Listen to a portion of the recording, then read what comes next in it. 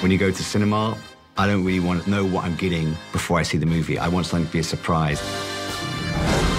And that's kind of what drew me to The Bad Guys. I mean, the way I always explain the movie is I'm like, it's like an animated Tarantino movie that the family can actually watch together.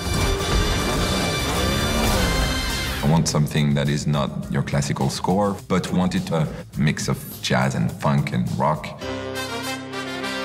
The sound of this film was always something that both harkened back to classic heist movies of the 60s and 70s, and it had a different feel, so it was its own thing. So it means you can have a lot of fun. You can get really big.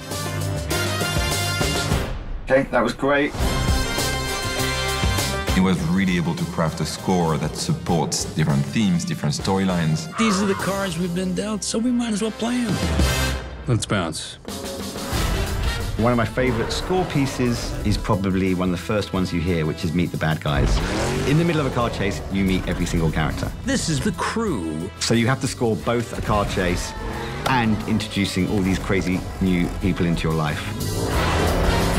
His vision for what the music would be is incredibly fresh. Jackpot!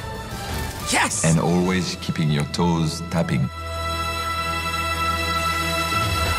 That was actually kind of beautiful.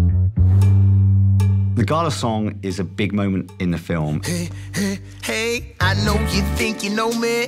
You made your own conclusion. Because it was really a moment where music is a core part of the story.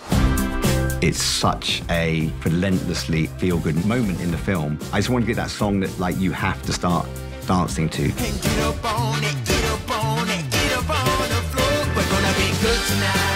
Wanna get you feeling right. The music really makes this film. We're the good guys. Well, this just got a little weird. We're gonna be good tonight. With The Bad Guys, you just get this crazy experience. That's all I'm really aiming for. We're the